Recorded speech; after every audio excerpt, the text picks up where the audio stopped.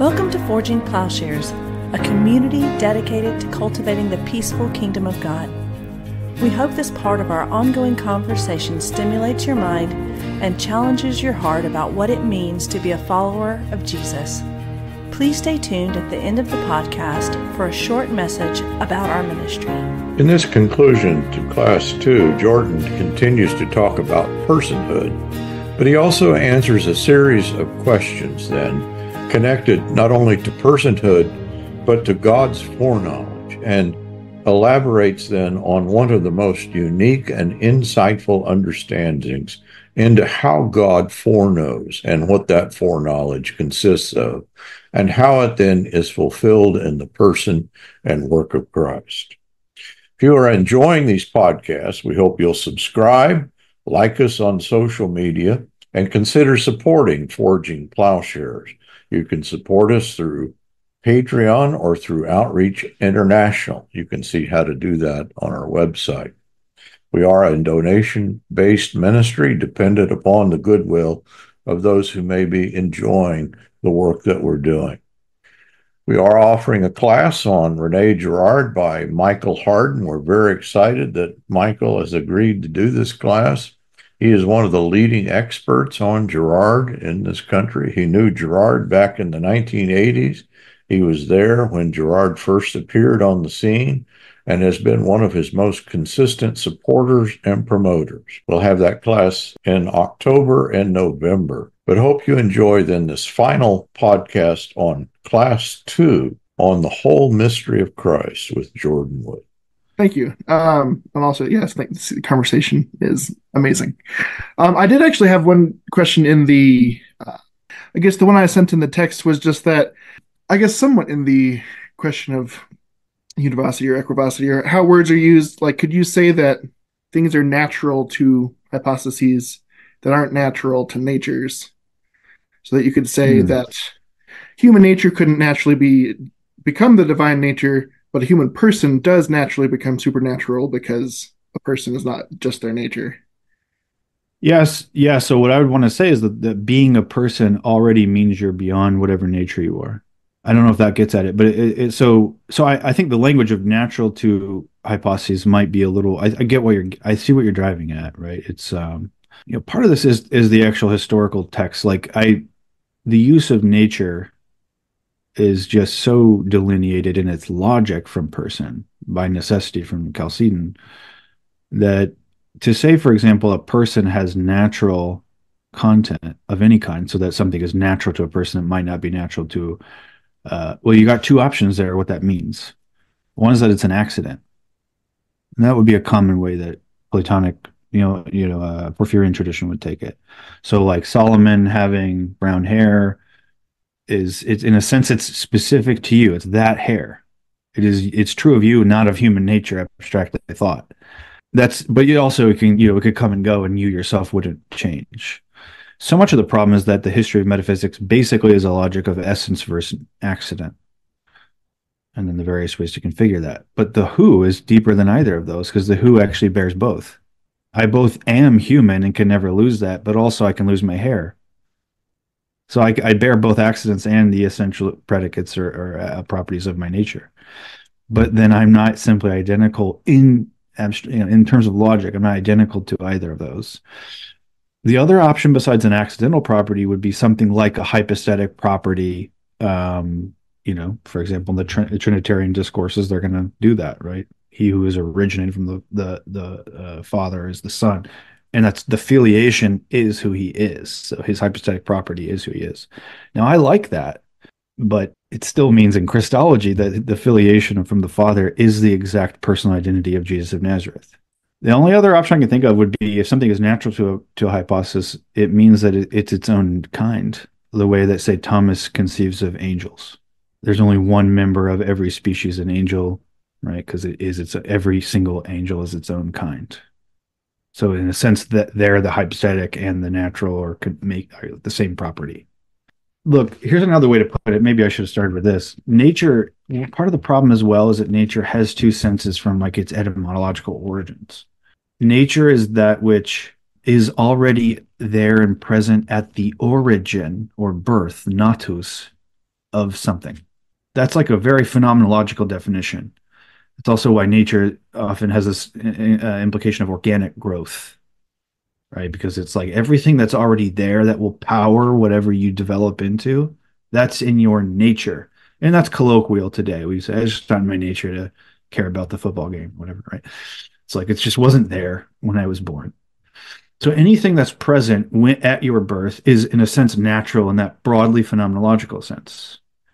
But then the problem is when you do like metaphysics and you start doing logic and even just grammar, right? Parsing the grammar of a sentence, you have to come to say things like, well, but what something is and how it develops is the kind of thing it is.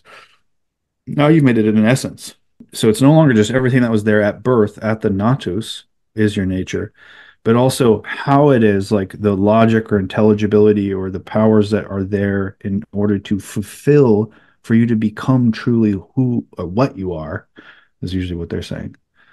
A full human being. Like Aristotle's Nicomachean Ethics. What is a full human life? What is a perfected human life? That is an essence, essential power, potential.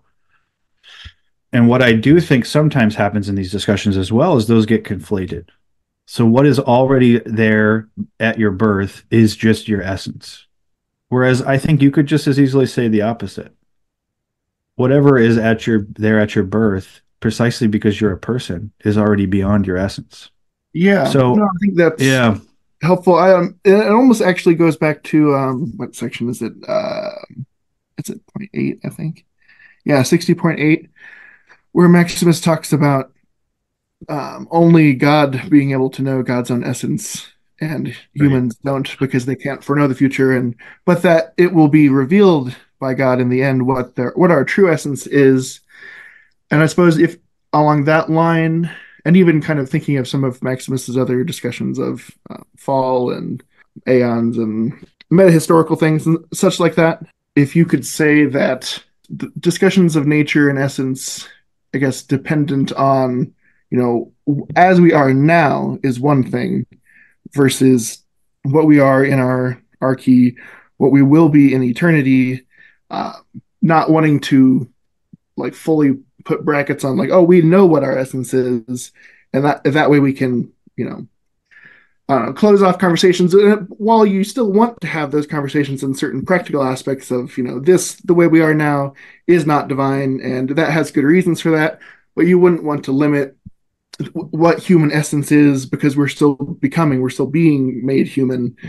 And even First John, I think 3:2 of, we don't know yet what we shall be, but we'll be like Christ. In that sense, that Christ is the first true human.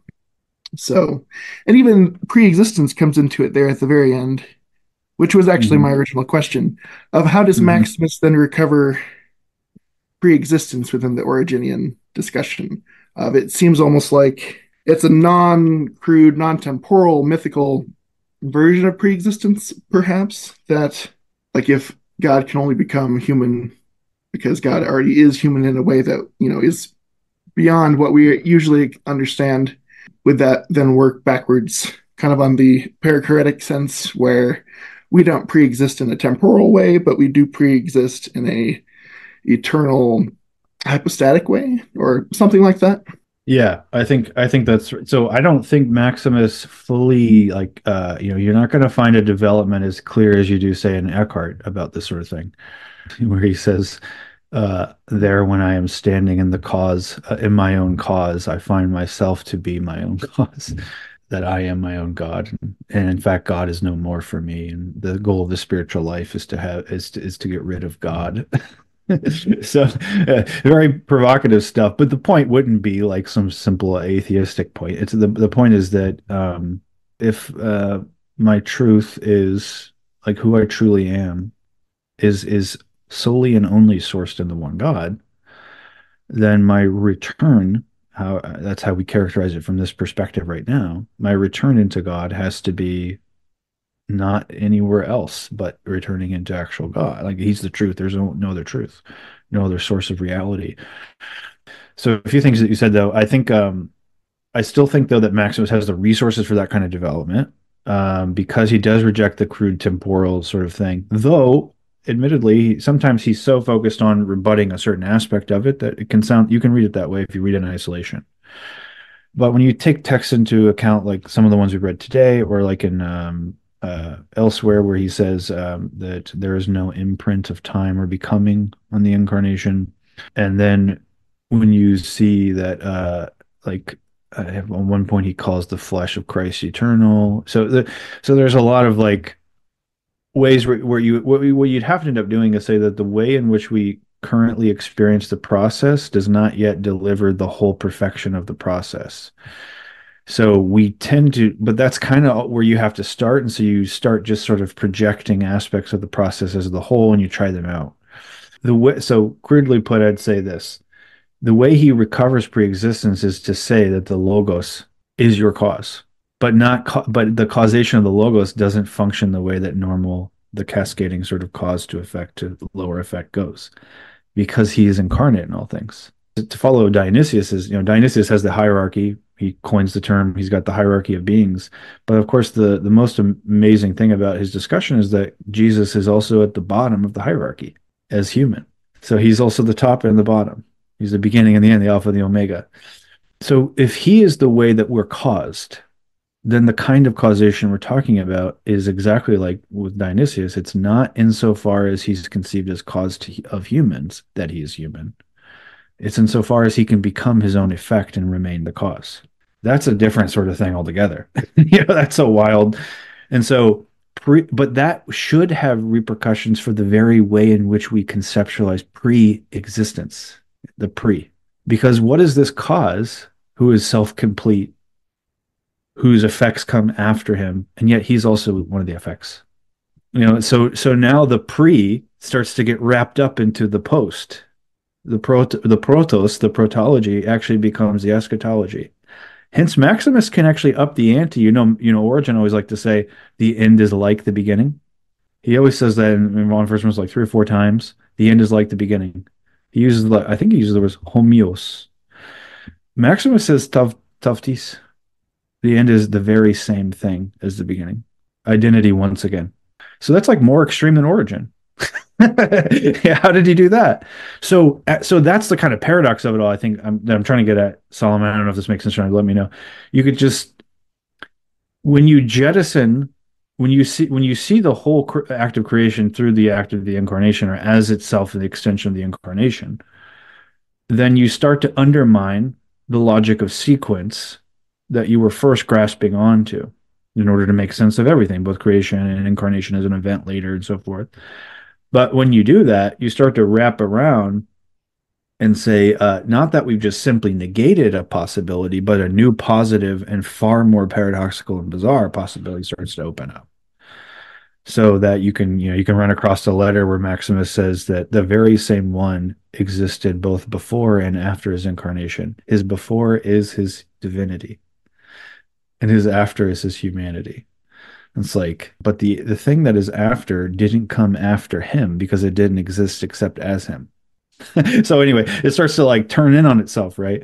So he preserves the pre-existence precisely by not absolutizing the very logic by which we said pre. That's where I would go with that. It's wild stuff, and I don't always know. Part of this it stands to reason that the reason should only be on its own, should only be able to point to it, and then ultimately it's by experience that we'll know what it actually means. But I get that can be dangerous, if it's purely fideistic.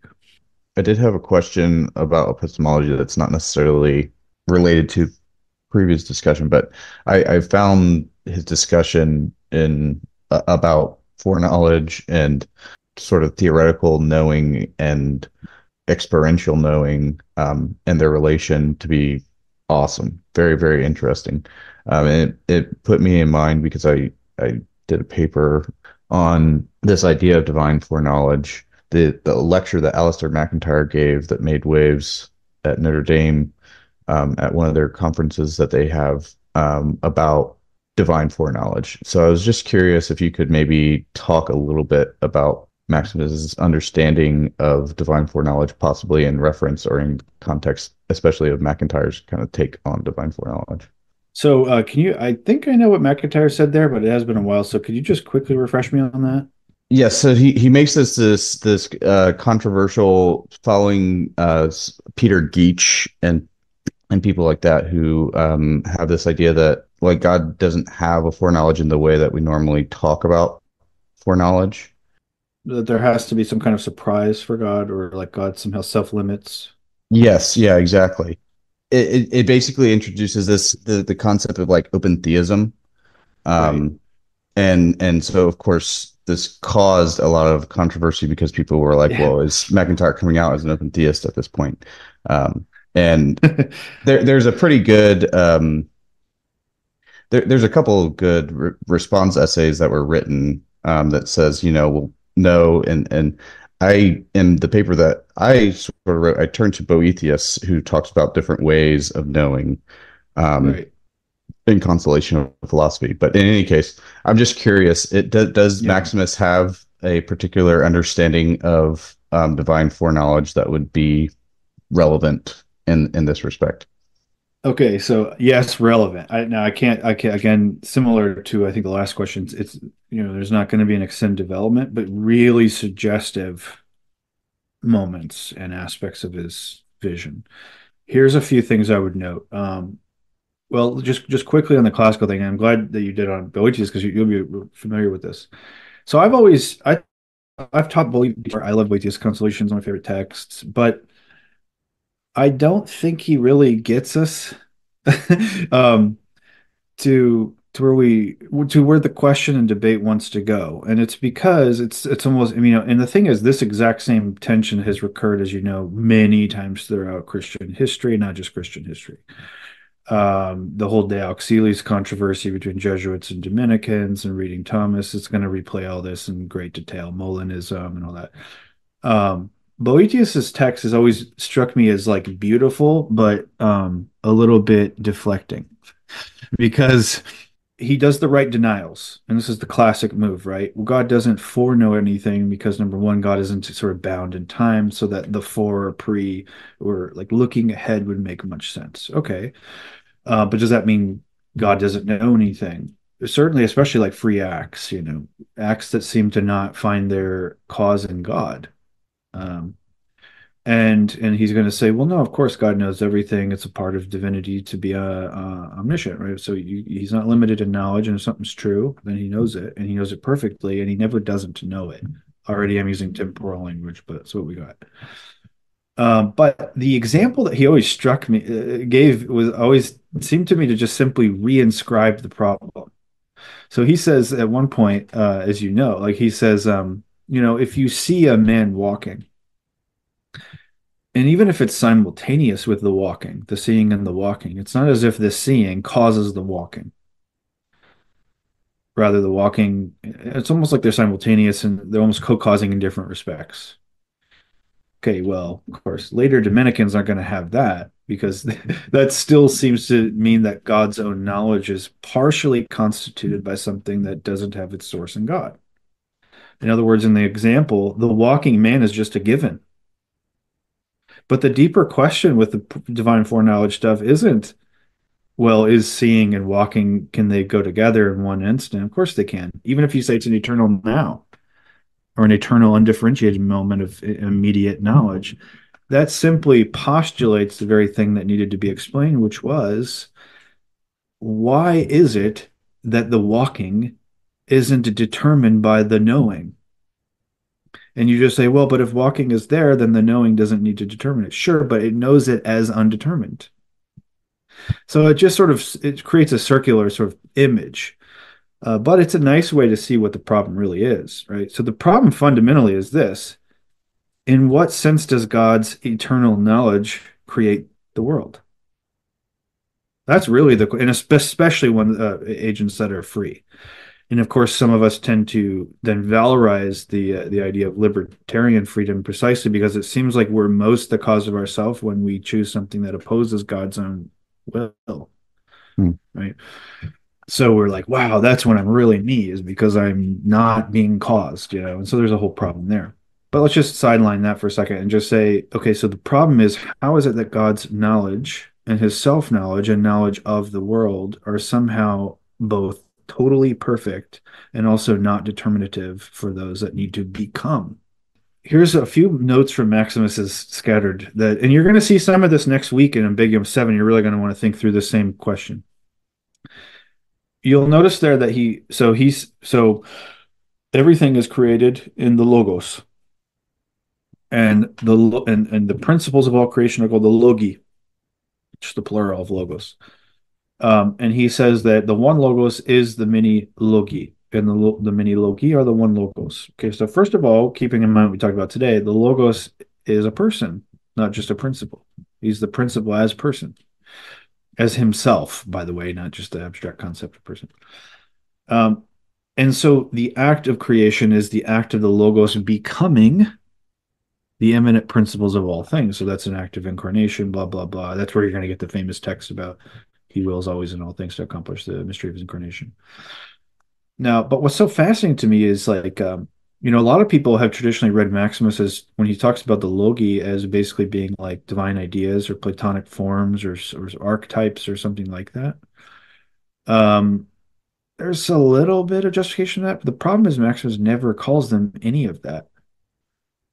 And in fact, when he cites Dionysius, who does use the term ideas and or paradigms, he doesn't use that. Instead, he takes two other expressions of Dionysius in the exact same sentence, and he says, "Yeah, the logi are number one, divine wills, an act of willing, and number two, pre." It's like the literal clunky transition would be like predeterminations, but it's more like seeing the whole edge, all the edges at once, kind of thing. Prefigurations is the way they usually translate it. Okay. Now that can sound like types or ideas, but the problem is one, the logos is the one who is them, and a person isn't reducible to form. But then number two, wills. Right? It's not that he sees something come in his intellect and then wills it to be. It's that his very willing is a way he sees. See where I'm going with this? It's that I don't think there is an abstract. Is why there's been a perennial and a constant returning to the same exact old debates throughout all of history, whether it's from Arminianism versus Calvinism, whether it's the De Auxiliis controversy, whether it's these earlier ones. And it's happened in other traditions too. Islamic tradition has a lot of this as well. Occasionalists first rate. So I'm going to do the sort of cheat move and say what Maximus says about experiential knowledge in the text for today is also the truth of God's knowledge of creation. But knowledge, so it's not like the Boetian seeing a guy walking over there. See how the imagery is distinction and distance, though simultaneity of moment. What I want to say is that for Maximus the logic is perichoretic Trinitarian interpenetrating love, so that it's just as true to say that the ultimate creation of all things is God's experience of that creation and of himself as that creation, as it is to say that it is something that God thinks up and then presses into existence in concrete form. That's too distant. That's too mechanistic still. That's still too detached. The truth is sort of the very, whatever you want to call the divine experience, Father, Son, and Spirit, is the very same love, which is also the logic and the experience, the happening of not just, by the way, and this is going to be a nice segue into next week, not just of true eschatological, deified, absolute, accomplished creation, but precisely because it's interpersonal, even on the level of God and us as interpersonal. He also experiences and knows all of the false creation that we do cause through our misuse of freedom. And he takes that into himself, and ultimately that's called the passion. So that's not an abstract resolution, admittedly, but it does say, A, that the abstract resolution is futile and shouldn't be sought, and B, that doesn't mean that we can say nothing. Yeah, that makes a lot of sense. Thank you. It brings to mind also the specific examples that McIntyre gave were, for instance, the precise details of a Shakespearean sonnet or the precise content of Einstein's theory of relativity, Yeah. as instances of things that God could not know. And that's sort of what sparked the controversy. But it seems that this would be those sorts of types of knowing would be a knowing of who, or an experiential knowing, that is Yeah. sort of unique to sort of hypostasis or perichoretic love, Yeah. as opposed to sort of the mechanistic abstract knowing of the future, or knowing what. Right, because I have to say, and I know we're going way over, but y'all can drop out if you need to. But I'm going to go all day. Plus, I'm neglecting parental duties, so I'm doubly motivated. So the whole controversy only works if you systematically exclude love in the Trinity from logic. In other words, just to put it in terms of today, if you already have conceded on the level of Christology that the incarnation is not actually the revelation of the intrinsic logic of the whole God-world relation, including eternity and time, well, then of course, yeah, all kinds of problems spring up, and they are restive. They are impossible to resolve, in my opinion. No, I don't think I'm doing this to set up a magic category called a hypothesis to come in to save it. I think I'm just being honest about the actual history of thought. And it's that if you're going to go with the late Augustine, he has a point, right? And his point is when he's exegeting the story of Jacob and Esau, look, if God is affected by anything external to him, whether it's Jacob's righteousness or Esau's wickedness, and that dictates the ultimate God's disposition and action towards them, then God's own knowledge and his action is dependent on something that's not him. So Augustine and Thomas Aquinas, and of course Calvin, and the more extreme, they're all going to come down on that. And I think a lot of classical theists today basically come down to that, on that side. And the thing is, they're not wrong. It's just that the truth that they hold isn't the whole. And what they're right about is nothing can be and be external to God. So you either take that all the way with Calvin, like, yeah, and so every single tragedy is basically a result of God's will, or you can kind of make some room and decouple that a little bit, but still ultimately say something like, but look, ultimately God knows. It's not like he's surprised by anything, or by a sonnet, or by Einstein, whoever. Okay, so that's one side.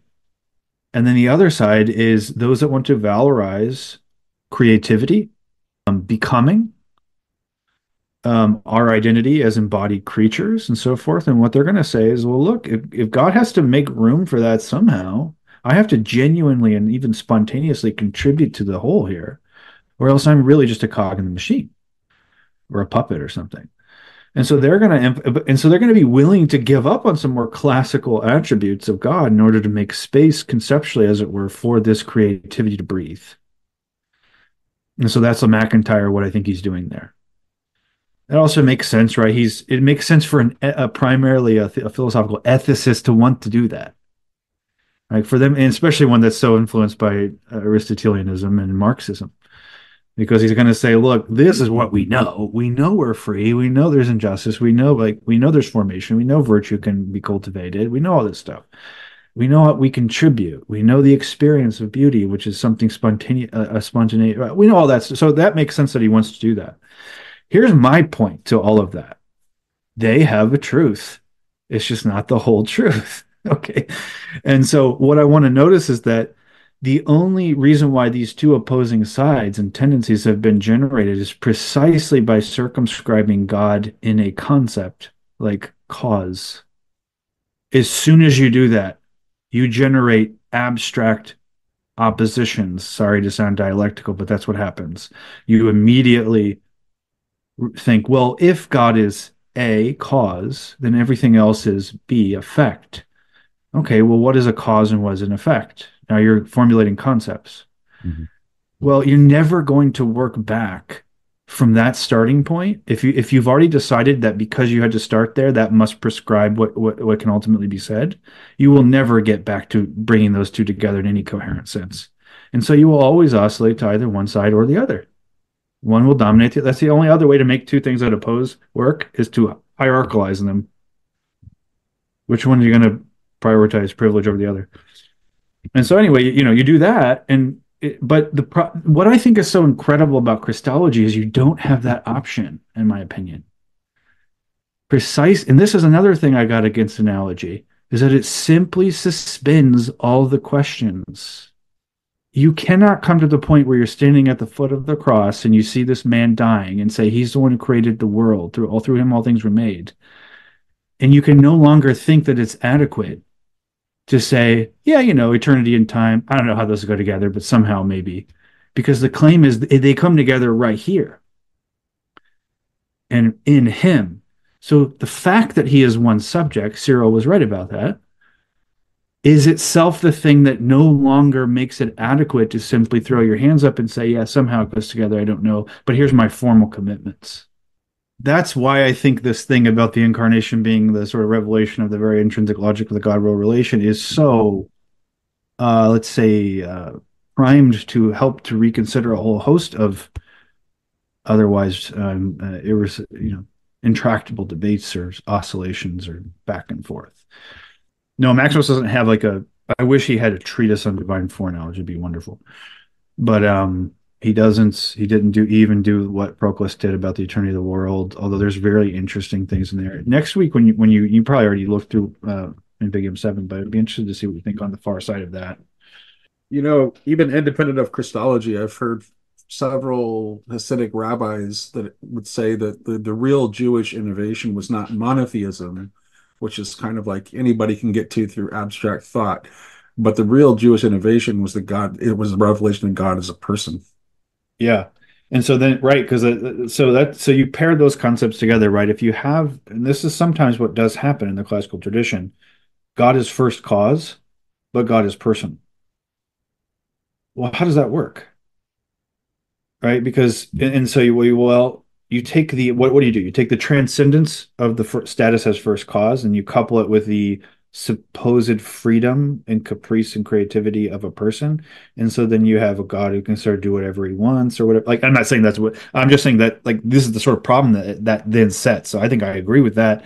And then it has it raises all these questions. Okay. So the whole God of the Bible versus the God of philosophers thing, while way overdone, and while I would no way take some kind of stance one way or the other in an abstract way about, I think that's an abstract opposition. I still think there's not nothing there, right? The question is still, how can God interact with me without simply being separated from me? And that's mostly what we do with rest content. Not you guys, but I've read a lot of people that rest content with distance,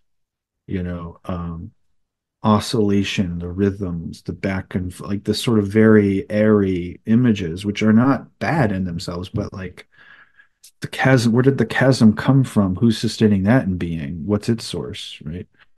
So there's always the this sort of intractable thing. But you're right, Nate. I think we want both. That's the thing. We want both. We want everything. I want God to be fully and completely love and not indifferent towards me in order to guard his transcendence, but then I also don't want him to be merely immanent, a merely immanent process. And so how can he be both? Oh, lo and behold, there's a doctrine about that. Yeah, so anyway. Well, we've been flying, guys. Would it be fair to say, or in the realm of possibility, that Christ is creating by the life that he's living? In history? Yeah. So I love that, and I love that you thought that. I would guess part of that is from Ambiguum 5, just thinking about it, because I think it is that. So there's a wonderful text in Mark 4 where it's he feeds the 4,000 or 5,000 there, multiplies the loaves and fish. He's done some other miracles, and there's a really interesting phrase. I remember saying this a long time ago, 15, 16 years ago. It says something, I don't remember how they translate it, but it's something like he's making all things new or something. But if you look at the Septuagint text, it's exactly from Genesis. Mm-hmm.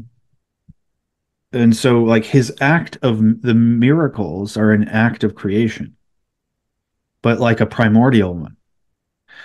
And now going to Maximus' world, his concepts and system, I would put it this way.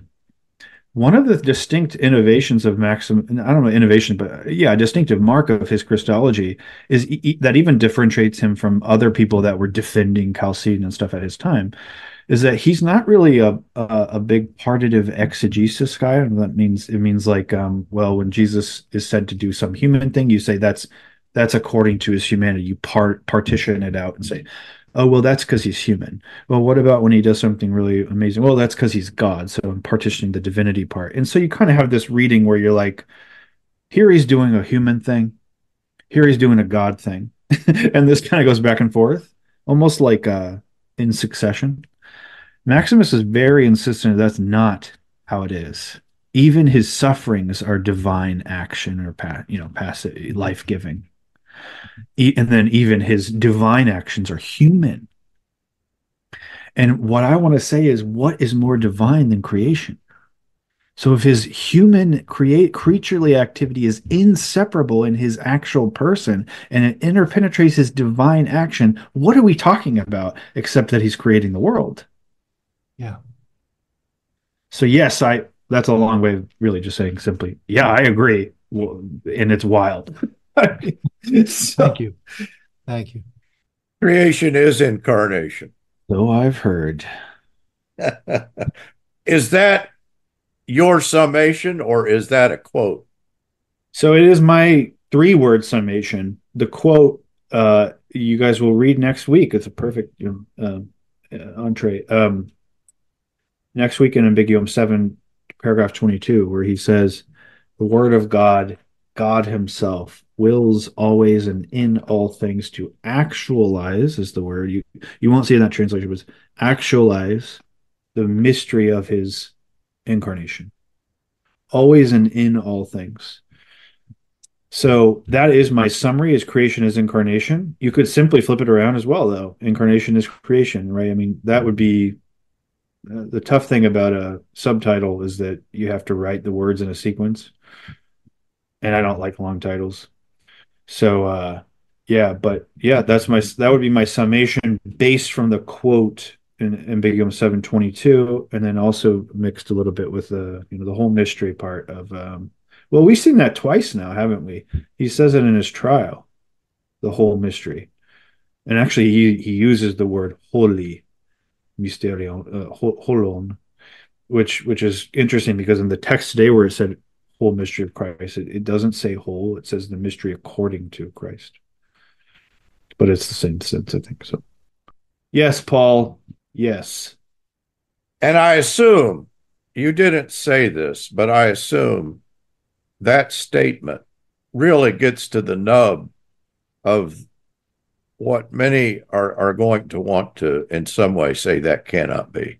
Yes, and there's a lot of reasons for that, right? And as over especially like next week or so, we can talk about that because it raises questions, right? Like, look, I was raised my whole life to believe Christ is like the primacy of Christ, right? I mean, it's Christ is he's not comparable. He's peerless. You can't. He's not just some sort of instance of something that can be repeated all the time and like it's ordinary. I believe that that's a wrong understanding of primacy because it basically just means exceptionality. But the Hegelian point I would like to make, and I will claim because I may as well. I've already been tarred with all kinds of other things, and so I'm gonna own it. Something just being exceptional is not surprising at all. So in a sense, it's not really exceptional to be exceptional. That just means it's an interruption in the series, a pattern, interruption in the pattern. It's unexpected. But the truly unexpected, the fundamental exceptionality or primacy of Christ is precisely that he doesn't have to be either particular, so some capricious event that happened in history, or simply universal, some generic metaphysical principle in nature, but that he is both at once. We have been soaring on this day. I think I need an oxygen mask or something. Well, I appreciate everybody hanging with us. This has been a long one. I enjoy it. I could go all day. I think a lot of you could too. But yeah, next week this is going to be very organic in terms of it leads to a discussion of what I call the dilemma of creation, week 3. And actually, some of the questions you guys already brought up, I mean, it's going to be great to revisit some of them, having read Ambiguum 7, and especially the intro to questions to Thalassius. I think on the outline that's on Canvas, I give you specific paragraph numbers for the intro, because it's not that all of the intro, not all the intro is relevant to what we're going to talk about. And actually, part of the intro we're going to read later, like the earlier part we're going to read later for a different topic, So check that out. But of course, you can just read the whole thing if you want. I'm not going to stop you. But yeah. So we'll see and I did want to say, because some have wondered.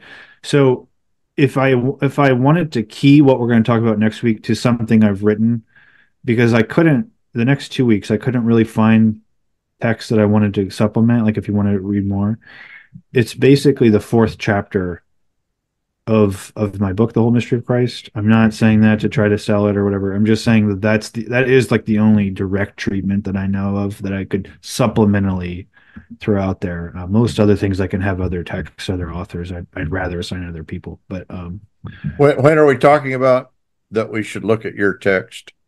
So for both next week, the week 3, and then also week 4, just the next 2 weeks. If anyone does want access to that and they just don't have it, they can't afford it or anything like that, totally fine. Just email me and I will hook you up. I am not above that. I just didn't want you to strong arm you to putting your book up. So. Yeah, well, I can put one up that has some typos and stuff, And I hope everybody's looking at, because Jordan, you have the course that you've put together in Canvas is so tight. I think you've done such a wonderful job constructing the course, and you're pointing us to the text, and you're putting this together, and the way that you've utilized Canvas, you've put together a really neat package here. Well, thank you. And thanks for everybody for putting in the time. I know it's a lot of work. It's a big commitment. And I'm just thrilled there are people out there that want to look at this stuff. So we had to go all over the world to get the people, but they're here and eager to talk about it. So, man, we sure appreciate it, Jordan, and appreciate your time. This has been wonderful. Yeah, of course. All right. See you guys next week. Thanks, Jordan. Thank you. Bye. Thanks, Jordan. Forging Plowshares is a community dedicated to cultivating the peaceful kingdom by providing in-depth, transformative biblical and theological education and discipleship. If you have found this podcast valuable, please remember to share on social media. If you have questions about what you've heard, or if you'd like to learn more about how you can get involved with Forging Plowshares or even support this ministry financially, please visit our website, forgingplowshares.org.